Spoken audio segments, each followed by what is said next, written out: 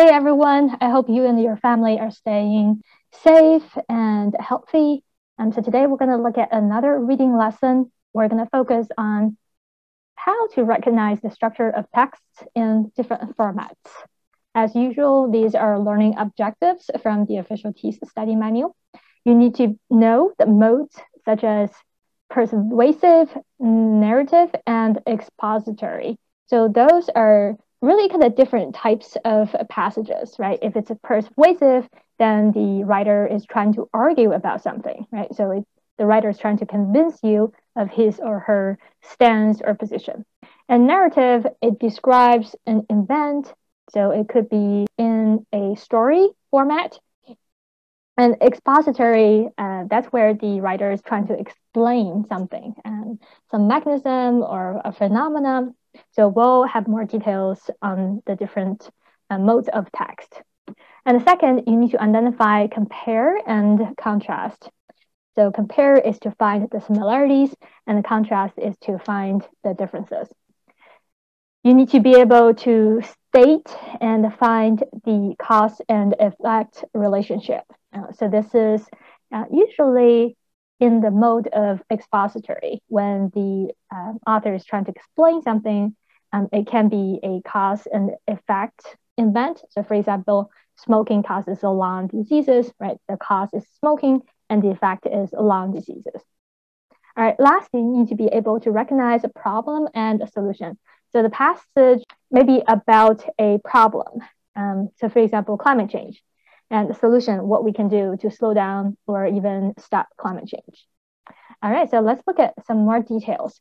I listed the 4 modes of text required by TEAS.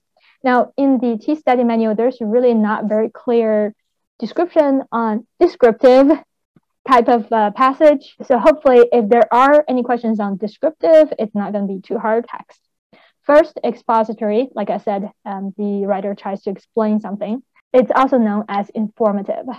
It's used to provide the readers with facts or explanation why something happens. So for example, why lightning happens, right? And why do you see the lightning before you hear the thunder?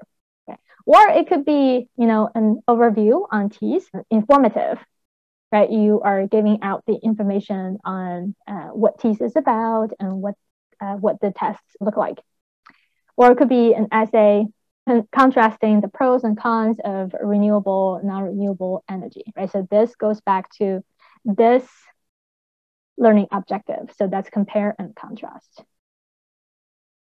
Okay, next, persuasive or argumentative. So this is where the writer intends to convince readers to share the writer's perspective on an issue. Some examples are an essay where you make an argument about the earth is not flat. Or it could be an essay where you argue, oh, there's a typo there, you argue or make an argument. Make an argument that we need more policies to address climate change. So again, if you feel that the author is trying to convince you something, he or she is trying to argue about a particular position or stance, that's going to be persuasive or argumentative. Okay, next one is narrative. The writer narrates or conveys a story, anecdote, or a plot. So usually if you see dialogue, characters, or plot, it's probably narrative writing. Okay. I also have examples here. A fictional story where you write for your creative writing class. So that story is narrative. Or it could be a true story about something happened to you. Maybe you experienced something really exciting in your childhood and you were writing about it. That's going to be narrative. Now, descriptive, this is a piece of writing that describes a person, a place, a thing, emotion, situation in a very vivid way. I have some examples here. A detailed description of your hometown that allows the reader to imagine, what each street or landmark look like. Or a profile of your grandmother that makes the readers feel that they have met her, right? So it's a very vivid description. So that's descriptive.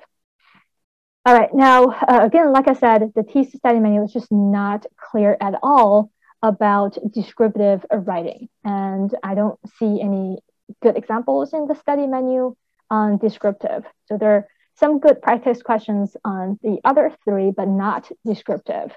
So we will probably focus on the first three types of writing. I think they are most likely be on TEAS. So there are some keywords or phrases that you can use to determine whether it's a comparison or a contrast. Right? If it's a comparison, that's all going to be about similarities. So the author could say, one similarity is this and another similarity is, that, or both, right? Or like A is like B, right? That's similarities. Likewise, similar in a similar fashion or in the same way, as well as, so this is the phrase that I see in the official TEAS manual. It's not in a lot of the other kind of writing textbooks. All right, now contrast. So that's about differences, right? So again, you could talk about one difference and then another difference. Conversely, in contrast, unlike while or whereas, so those are used a lot, yet, but, however, on the contrary, on the other hand, so those are all signal that the author is talking about the differences. Okay, now for cause and effect. This is also pretty straightforward, right? Something produces an event or a condition, a result. Okay? So that's cause and effect. Examples of cause and effect passage. So if the writer talks about, common cold would cause running nose, that's cause and effect, or smoking and lung disease, and that's cause and effect. All right, now there are certain words and phrases we use to indicate causation. So because, since, hence, thus, or so. I use so a lot in my recordings. Consequently, due to, therefore, as a result of. So we already have consequently, so cross that. Cause, A causes B, so that's cause. Lead to or led to as past tense. The sequence of if, then. So those are the two phrases I see in the official TEAS study manual. So added those two to the table that I got from Lumen Learning. All right, now problem and solution, again, straightforward, right? So there's existing problem and what we can do to resolve it. So normally, if the author is talking about problem and solution, it kind of follows this typical structure, but not always, right? There might be some variations there. And usually the author would introduce the problem or issue first, describe in detail what the problem is about, and a possible solution to the problem. And a lot of times, the author may challenge the readers to take actions. Now, these are the common types of questions you would see on TEAS for this particular topic. For instance, which of the following is the primary mode?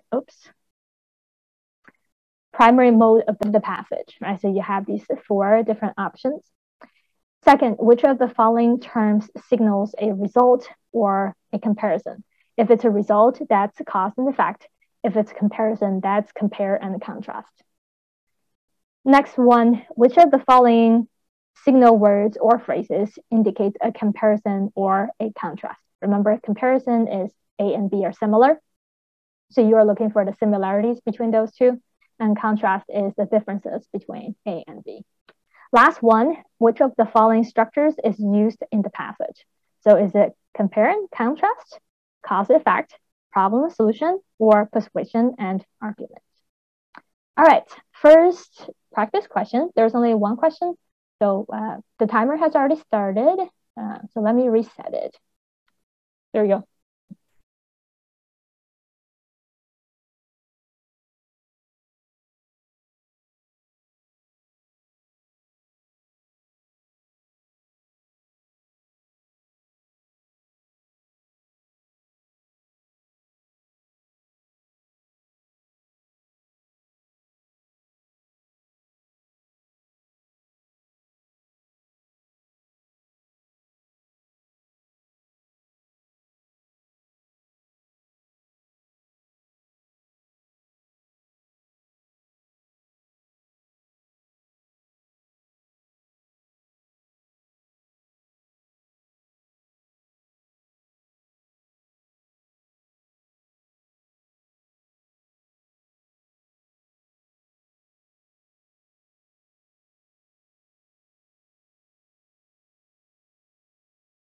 All right, if you need more time, just pause it right here and then come back.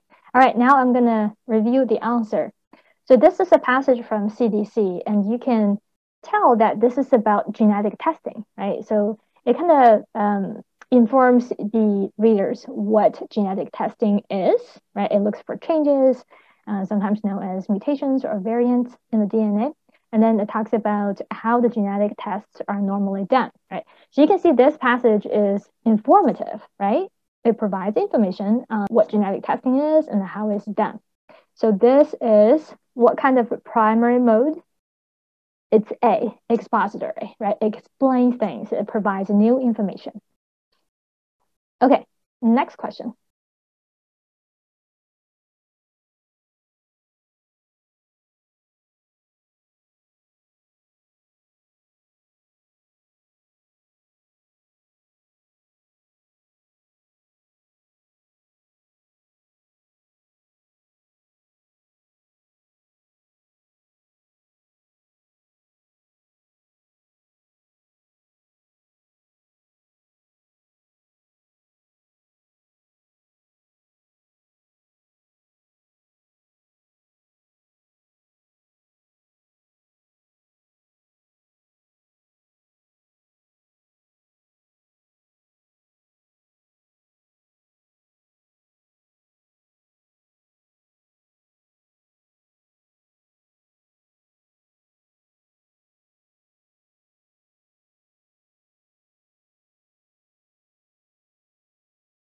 All right, we're going to look at this question.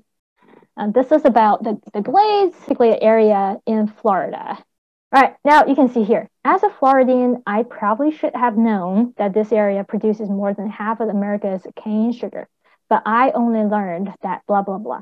So the author was describing what he or she has experienced, right? So this is a type of a narrative text. Okay, so the correct answer is C.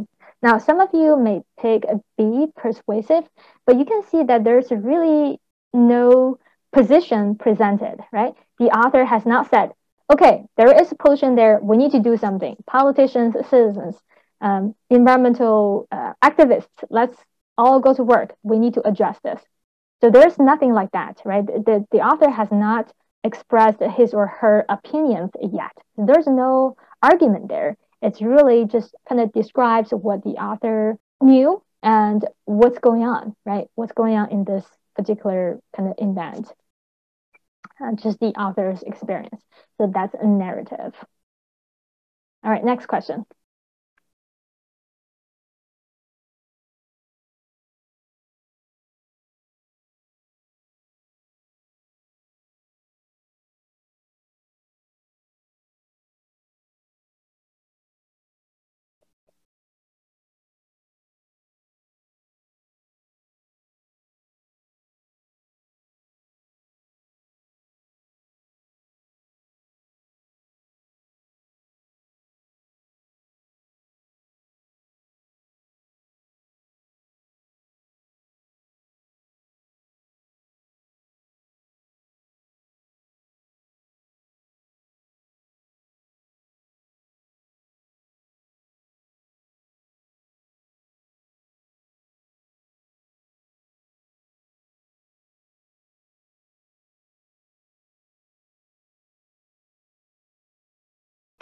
All right, so hopefully you selected the correct answer, which is persuasive. Now, why is it persuasive? Read the first sentence. The Bell Glade monitor routinely showed good air quality on the EPA Air Quality Index. But look at the next sentence. The country's air monitoring system is ill-equipped to detect pollution in the Glade. So the author is saying that even though the monitor program shows good air quality, we think that the monitoring system is really ill-equipped to provide any reliable results. All right, so how do we prove this? We have, 3 reasons. 1, 2, 3, blah, blah, blah. Now, I have a note here. The passage is actually pretty long because there are 3 reasons listed. So I only included the first reason. Now, the author is trying to argue that the routine monitoring is not reliable. And then he or she is listing all the evidence to kind of support that argument, right? So all these reasons are arguments that are intended to convince the readers that the monitoring program is not sufficient. It actually does not provide reliable results. All right, we are done with another lesson. Good job, everyone. So, I always say this, if the video is helpful, feel free to subscribe, like the video, and leave me a comment, especially if you have questions. And feel free to share the video with someone who you know may need these videos to prepare for TEAS. All right, thank you guys. I will see you next time.